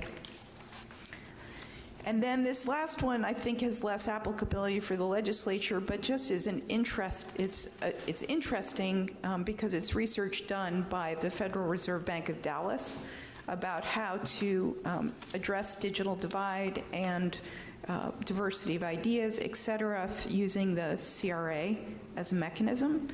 But as we know, the CRA tends to be implemented on a bank-by-bank basis. It's not kind of a big statewide initiative. But I think that report itself adds some legitimacy to thinking about the use of community-based resources to address disparities in distribution of the internet and distribution of news and information. So, yeah. So this is really meant to generate discussion and thought about ways that we might want to pursue this, and research that we might need some help with from Ledge Council to talk about some more. Thank you. Questions for Lauren Glenn before we move on to Karen? I do have one comment. Sure. With respect to the tax on the right-of-way, and I'm not a lawyer, but it just seems to me that the state and the municipalities own the rights-of-way, and what federal government gets to tell you what you can charge for rent, it's not really a tax. I mean, I would characterize this as rents for use of the right-of-way that's owned by the state and the localities. But what page are you on, Karen? That's on page 13, the bottom, and it talks about the FCC's order aimed at the court decision. Okay. So, where did they get, excuse me. No, I'm sorry. Where did they get off expressly preempting state or local requirements?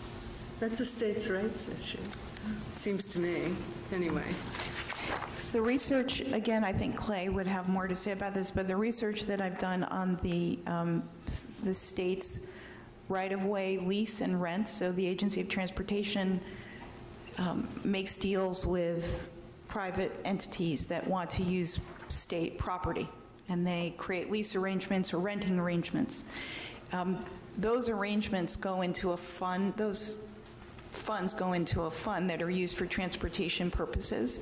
And both in that case and in the case of pole attachments and the rent that is charged for pole attachments by Green Mountain Power and other electric companies, there seem to be restrictions on those entities' ability to charge anything more than the cost of maintenance.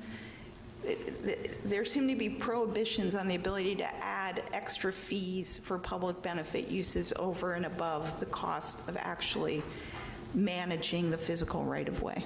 Mm-hmm. So you may be able to add to that, but there doesn't seem to be a lot of latitude that we have to pile on to what is currently being accrued from the direct use of the rights-of-way without a policy discussion. Right. And I would, sorry, I would just say that there is some risk there, because in our broadband discussion this last session, you don't want to actually discourage the deployment of broadband service to rural areas where it's not happening now. So there's a balance there, but it just kind of strikes me. Did you want to? Yeah, just to say that I think AOT restrictions on or requirements for what they charge the use of right-of-way comes from federal funding obligations and federal highway rules about how states manage rights-of-way that receive federal funding, whether they're controlled by the federal government or not. If they receive federal funding, that's kind of the has been the federal hook for putting obligations on states or restrictions on what states can do with their right-of-way. And that's not to say we couldn't look into it more. I think that's really where we are today. Right. And just to finish, I think that, I know it was hard to hear Peter, but I think the most important thing that he said were the last two things, which was the potential to broaden the sales tax. So I think what he was proposing is, rather than having,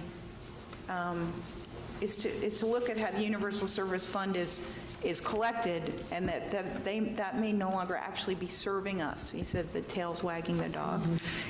And to maybe look instead at a sales tax that's on the use of telecommunications, and then this idea of connection charges, which focuses on the wires and not the service itself. And there are some good examples. He sent me that paper. I think he could also, may send it to Mike, where the Maine, Nebraska, Utah, New Mexico examples are included. So I think that I would not lose that thought. I think that was an important contribution he made to the discussion. Just, can I add two comments on that? So I think that we should look at those and we should have an open discussion on them. The question that I would have is whether or not this has been looked at, or I think the word is called scored, from with the functional equivalent of the Department of Revenue or taxes, to speak to a little bit of that going forward. And then with regard to the connection plan, I don't know the answer to this, but perhaps we can dig into it regarding Maine, Nebraska, New Mexico, and Utah, as Peter spoke to. I would be interested to know if in those communities today, if there is a 5% franchise fee that exists, and if there is in those communities, what percentage of the franchise fee goes specifically to PEG access today?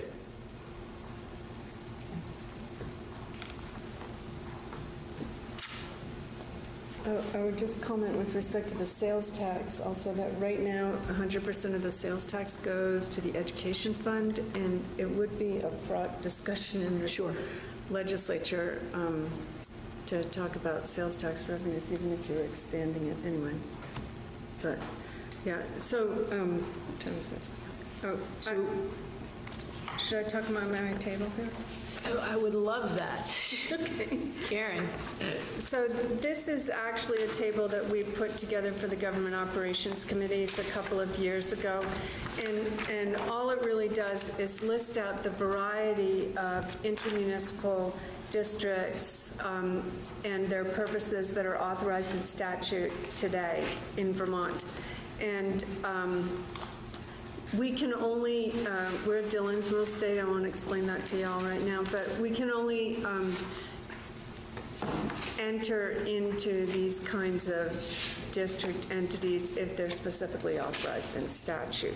So I think what's interesting is that some of them, aside from the purposes and aside from the sort of general willingness of the legislature to say, yeah, you can try this, telecommunications union districts and REDIs rural economic development infrastructure districts are the most recently added. And the legislature definitely has an open mind about saying, yeah, if you think this will work to meet your purposes in the in whatever endeavor you're pursuing, we'll give you the authorizing legislation. Several of them may use the property tax directly, basically school districts, which are under union municipal districts, municipalities themselves. The others can use fees that are raised from the service they're providing, wastewater or water supply fees, or assessments that are voted on a particular district, special assessment districts, or they're funded through property taxes that are raised at the municipality and then provided to the whatever the special district is. I should mention that with respect to mass transit authorities, which is a little more than halfway down the list, and provides for public transit, GMTA, those kinds of things, that actually it's a mix of apportioning costs to each member municipality. So up in Chittenden County, where you've got bus lines in Burlington, South Burlington, and so forth, they have an assessment that they pay to the Mass Transit Authority, but the out-towns are based on donations. So then in the same way that the PEG stations go and ask the towns for a donation at town meeting, that's what the public transit authorities do as well. And as you can see, there's a variety of governance models there also. So that's just by way of what's in place today. I don't know if there's questions or... Do you see any applicable to this conversation? Well, it's interesting because the Telecommunications Union Municipal District might be one that could be sort of twisted to apply to PEG stations. But, you know, it would be, these aren't statewide groups. These are groups that are created by a number of municipalities, generally speaking, adjoining each other. So the Public Safety Authority in Central Vermont is 2 towns now that have gotten together. The Mass Transit Authorities might be the most expansive in terms of number of municipalities, but there's not a statewide group. The only other one that comes to mind that is not on this list yet, but will be at some point, are the Clean Water Service providers, which is embodied in legislation that you passed this year to address clean water, and that is going to be implemented through regional entities yet to be created. Clay, did you have a question? I don't. Okay. I'm good. Thank you. Thank you, Karen. Thanks. So we have 15 minutes, and I would love to know from the group here, Lauren Glenn has given us a lot to chew on, as has Karen and Peter. Are there ideas that individuals have had on this work group about funding sources that haven't come up in the documents and the testimony that we've heard so far? I know I'm still digesting all of this, but I'd love to just talk to the group about what other ideas should we be putting on the table. So can I offer one thing? Sure. I like your word digest. I think we have a lot of digesting to do. There's a lot to digest, and I want to be clear that, as I said earlier, we only have, a few more meetings. We're going to also have a public hearing. I know that in speaking with the vice chair, we want to head into the legislative session with some kind of roadmap on this issue. And so I think we all feel somewhat pressed for time and space, and so I think some of what needs to happen is going to be outside of this work here in this room that each of us need to sit down and really, as I said, digest. So, but we will not be having additional meetings beyond this. That is not our charge, and so we all have to take on the responsibility of doing some of this intellectual work on our own before we come back together. So. I think that's a good idea that we commit to doing that before our next meeting. I also think we'll be a little more public with the resolution of our bigger issue, which hopefully will look favorably upon our work. You know, I want to say, too, that I think that everyone has done a great deal of work. Our public presenters, so far the members of the group that have presented. And I just want to be, at least from my perspective, I want to respectfully be careful that we don't, just keep in mind that we don't become a solution in search of a problem as well. In the sense that we look at current funding mechanisms, we look at the trends that have existed over the past decade, and we look out into the future to be sure that we continue to keep PEG and the AMOs as a viable option, but that we are just careful in that approach as well. Well, I think you make a good point, because we're not, and the revenue isn't declining steeply today, this minute. Mm-hmm. And so if we, for example, were to say, oh, let's have a ½ cent on the sales tax as a way forward, it's really hard to make a case that you need that money at 2021, 2022. So I think we have to just keep that in mind of how we might structure some alternatives, how we might lay the groundwork for revisiting the alternatives. Sure.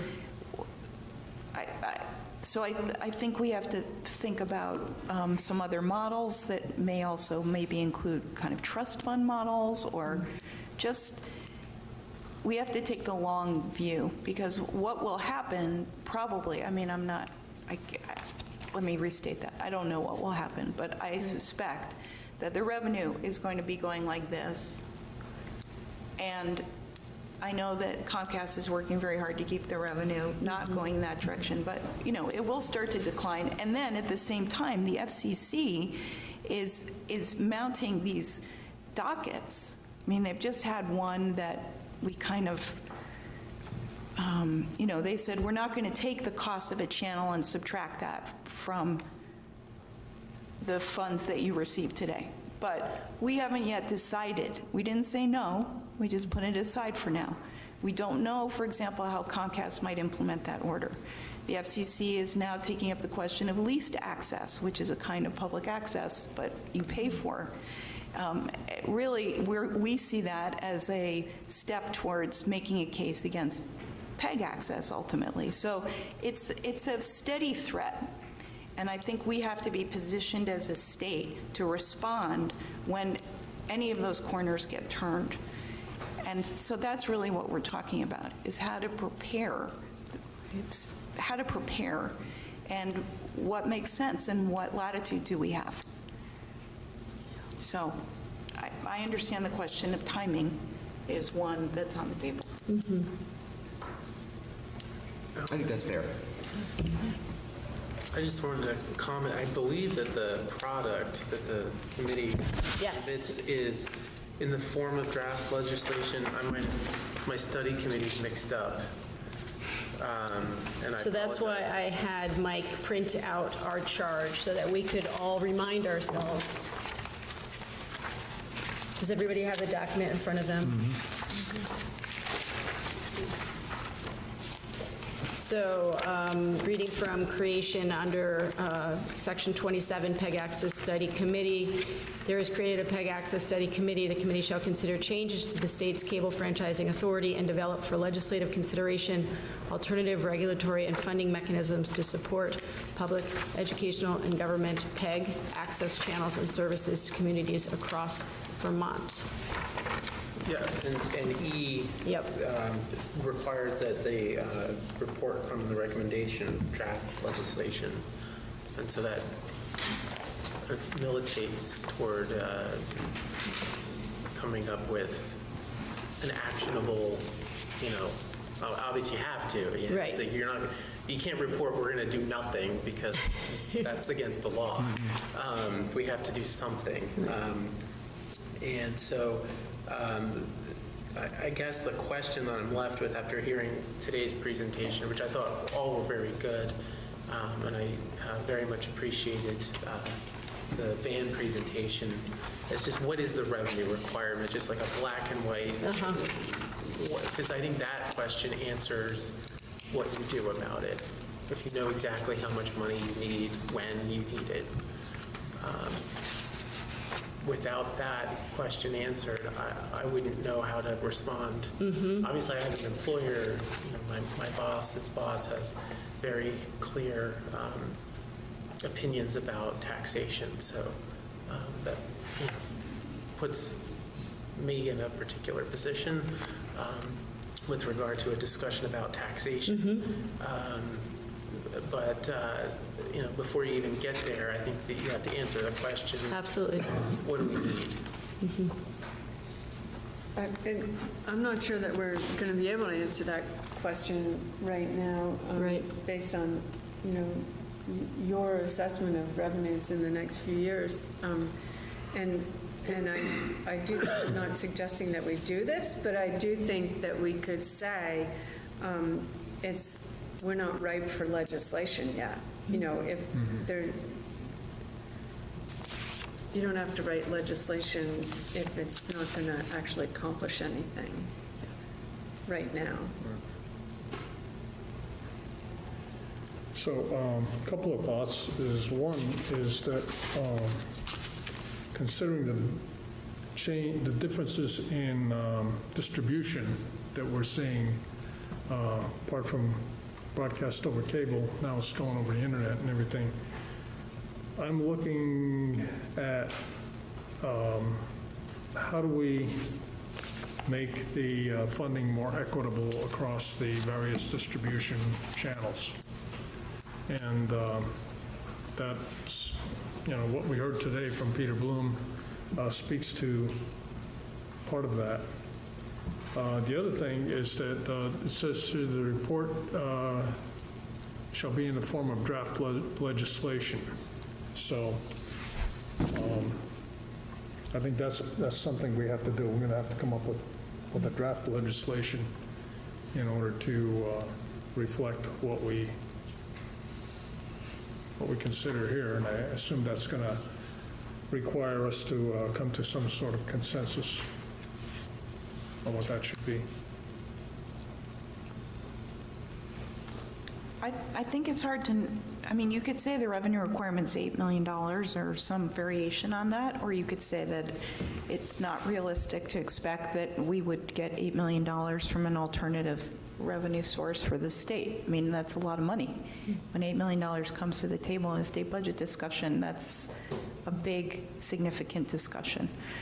So it may be that we think of some different ways to skin the cat over time, start to set aside dollars that become a fund. So just in terms of the dollars that are needed, we can give a number, but I think we then have to walk the cat backwards and say, what are some of the alternative ways to get to it? And we're pretty much foreclosed from several ways of getting the money on the internet side, right? So I think for us to have some clarity about what are the ways that, given what we know now, what are the 2 or 3 possible ways to skin the internet cat?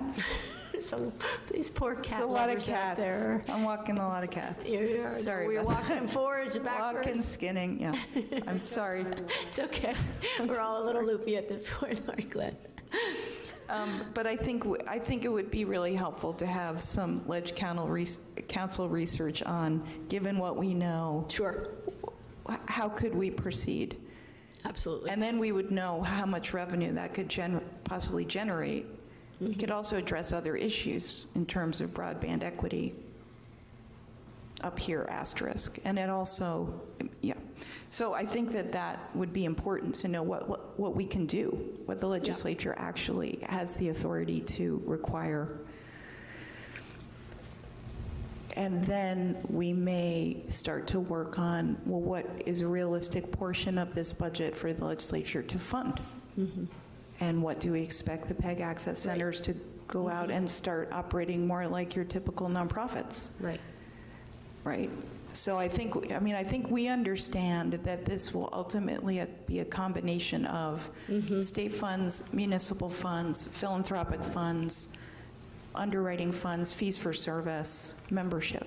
Right. You know, that pie in 10 years is going to look different than it does today. Such an excellent point, because I think, you know, Clay's question is a good one, that we have to keep in mind what is the revenue required, but the caveat is we're not charged with coming up with all the entire 8 million and figuring that out. That, as you say, we have to really think about how that pie chart is going to evolve over the next 10, 20 years.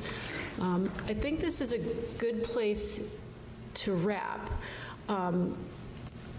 I would just love to take the last couple minutes, Maria, if I could have you recap for us. So this was our third meeting, correct? Here's a question that I have for you. So looking at powers and duties of the committee, I'm not clear on whether one of our 6 meetings that we are allowed to be reimbursed for includes the public meeting, or is the public meeting in addition to?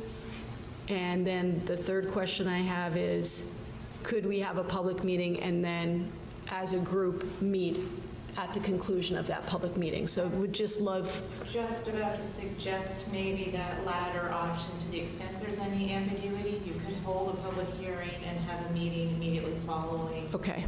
And it would all, you know, capture any of the expenses and not run into a... Great, because... That is that 7th meeting. So. Exactly. I mean, I think we, of course, we all support the public meeting. It was important for us to have it, those of us in the committee who made sure that this language got in, but I would be very scared to give up the entire work meeting to a public meeting and then not have a chance for us to digest that. And so it does mean more of a time commitment on our part to meet after the public meeting, but I wanted to get a sense from people if you're willing to do that so that we don't lose that entire meeting time. Yes. Does that make sense? Lauren, Glenn, does that make sense? So then what I'll do, I will huddle up with Maria and Mike, and we will get a poll out to committee members and figure out dates that make sense for all of us, and we'll do that in the next couple of days so that we can get a date out to the public as soon as possible so folks can start making plans to come and testify. Do you anticipate holding that public meeting here or going outside of Montpelier, which is, you know, might get you a different set of comments? That is a great question for the committee. I have no agenda, and so I would love to hear your thoughts on that, Karen, whether you think I think you'll get a different set of comments outside of Montpelier. And so, of course, the danger in doing that is we have one public meeting. Right. Where do you hold it so it is centrally enough located that folks from around the state can attend? So, again, something for us, we can certainly have this conversation in addition to a doodle poll of where we think makes the most sense and where we can be accommodated. I don't think you're wrong. It's just, as someone who drove 2 hours this morning to get here from Brattleboro, like, depending on where it is, I want to make sure it's still somewhat centrally located for folks. How do other folks feel about that? And I know you any have location, any location. I'll go to Brattleboro if you want me to. Yeah, it's a little easier for you. I'd also just say, I think we want to have a public hearing where we have something to present for reflection. In other words, we could have a public hearing where everyone comes and tells us how great public access TV is, but we've had those hearings. We have that already written down. We know that. But what I think we want is, here are some possible ways of going forward. What do you think about that? You know, is a sales tax going to fly? Is a connection fee going to fly? You know, and make sure that we invite people, not just the public, right? All of our supporters who will come and say, keep funding public access, but people who are experts in the field or who will have an opinion on the wisdom of an additional sales tax that's not going to go in the ed fund, for example, just example, or amusement tax, or, you know, why didn't the cloud tax go anywhere last year? Is this going to be a rehash of that discussion, right? So I think we want to have those conversations here and then come up with some ideas that then could get us more insight. Absolutely. Right. I think that's an excellent point. We are here because we believe in the value of PEG access, and we have many people in the legislature who already believe in that, and many townspeople and citizens across Vermont who believe in that. So we don't need to be convinced of that. We really need the brain power of the state to come and help us wrestle with these options. So I think it's a good point. And we can talk more about how we want to structure that. So anything else from the committee or from the staff? So just to clarify, the legislation tells us that we should have at least one public hearing. And I was under the impression that all of these meetings we're having are public hearings. So do we need one in addition to this, our regularly scheduled meetings? I think, as I read it, and I drafted it, but I don't understood exactly what was meant, but just the way that it's written, let's look at it again.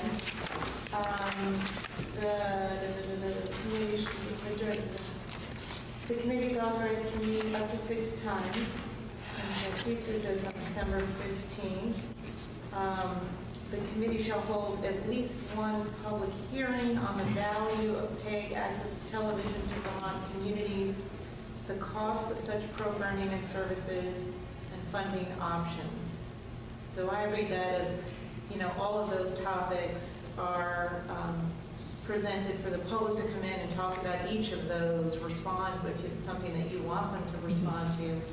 But that's really a public forum, public hearing, you know, hour and a half, what have you, that's separate from the 6 meetings that the committee is. Yeah, and as someone who was on finance where we wrestled with this wording, as you know, this is a perfect example of hamburger making, and so, but I think the committee was very strong in their belief that there should be a time dedicated that we actually invited people in. And yes, there is a public comment period for each of our meetings, but we wanted to err on the side of more input and not less input.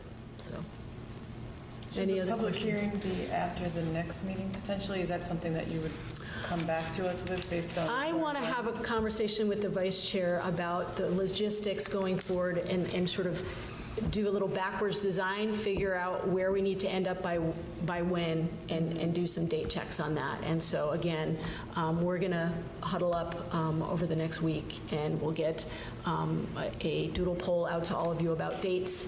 But that's, I'm not clear on that and how that should work in terms of when we need to produce a product and how much time we're going to need to do that. So bear with me. Thank you. Very much appreciated. Thank you. These are September dates,